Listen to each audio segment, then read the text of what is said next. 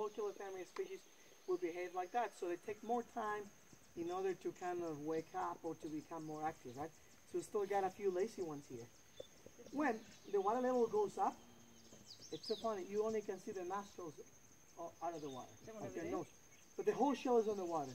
Only the head, the tip of their head, pointing out to breathe.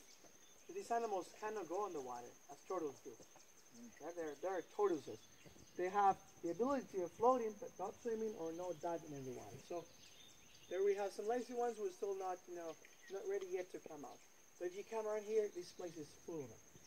As I said, not a space for another food around.